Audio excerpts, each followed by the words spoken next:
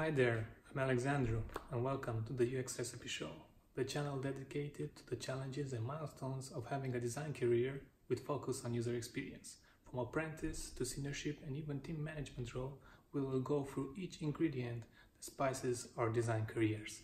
So let's get started.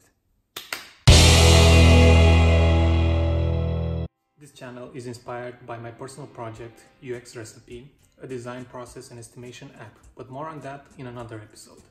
The series will be structured for now in seasons, with each consisting around 6 episodes. This is the first season, the first episode, called The Pilot. Each episode will have the following format: appetizers, main course, and desserts. Appetizers consist of presenting news from the digital product or design world. The main course represents the topic for today's episode, while desserts represent tips and tricks that I learned recently or tools that I'm using. Let's dig in with some appetizers. All links are in the description below. AJ & Smart, the design sprint agency, recently did an interview with Julie Zhu, VP of Product Design at Facebook. I highly recommend you check it out, especially if you're following Julie's progress as a design manager at Facebook. Moreover, her book, The Making of a Manager, is top on my next reading list. Next up, Intercom's own product design team has published their own website, intercom.design. It's packed full of case studies, way of working, and insights you can learn from. And finally, Gary Hustwitz's latest movie, Rams, the Theater Rams documentary, is available for DVD orders or digital format.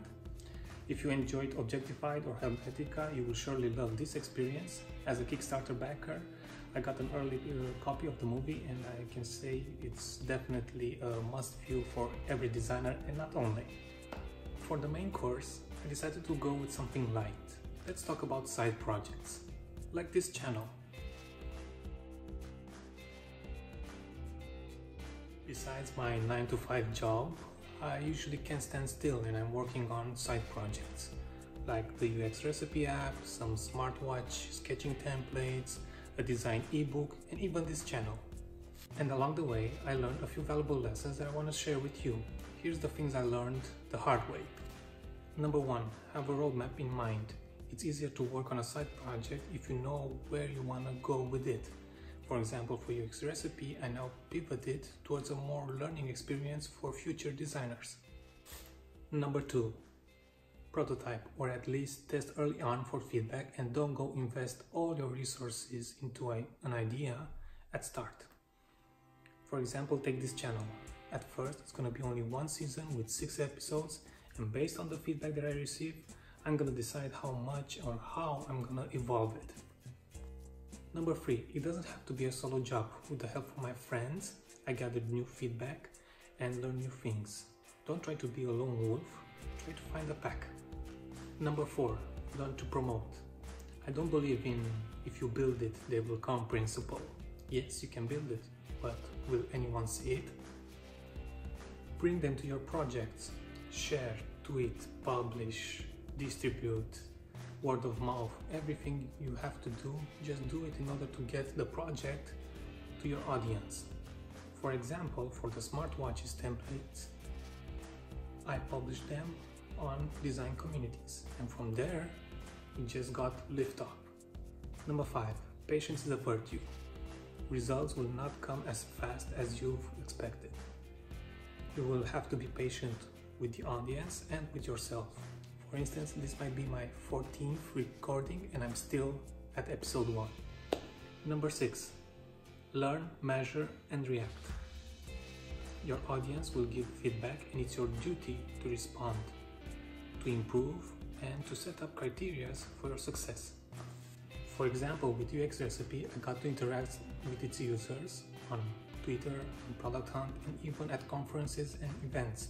Moreover, I interacted with the competition and I learned new things from how they built their app and how I managed to build my app. Number 7, move forward when you're stuck. Yes, you will get stuck eventually, but it's important to record progress. Take this channel for example. I started out with the identity, the YouTube settings, the script, the recordings, the editing, the publishing. I was always on the move, never got stuck. And finally, there's no time like free time. As long as your projects stay in the free time zone, they will remain there. I have a full-time job and I decided to invest in my side projects only as a hobby. Therefore, I assume the slow pace and slow progress of any of my ideas as long as they stay in the free time. For instance, the last UX recipe app update was done 2 years ago. Now I'm back to the drawing board trying to figure it out. Based on my roadmap, what I'm going to do next with the future versions. There's a lot more to talk about side projects and I'm eager to find out your thoughts and your experiences on your current side projects. Let me know in the comments below and let's start a new chat.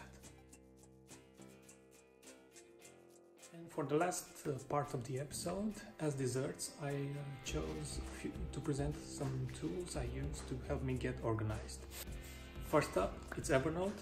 I choose Evernote because it's the digital equivalent of using a pen and paper or a sticky note. Either if I'm in a meeting or commuting, it's my go-to app when it comes up to taking quick notes. Next up, it's Wunderlist. I choose Wunderlist to organize my to-dos using folders and lists. Although Microsoft acquired the company, I'm glad they didn't shut it down because I use Wunderlist on a daily basis. And finally, if I'm in a meeting and I don't want to switch tabs in Google Chrome and I have to present a demo, I use the Mindful extension created by Adrian Zumbranon, designer at Google Assistant and Google Lens. It's practically a note-taking app inside your browser tab where you can add titles, subheadings, links, and whatever you need for taking notes. That's all for today. Hope you enjoyed the first episode of the UX Recipe Show. You know the drill. Like, comment and subscribe. And I'm waiting for your feedback.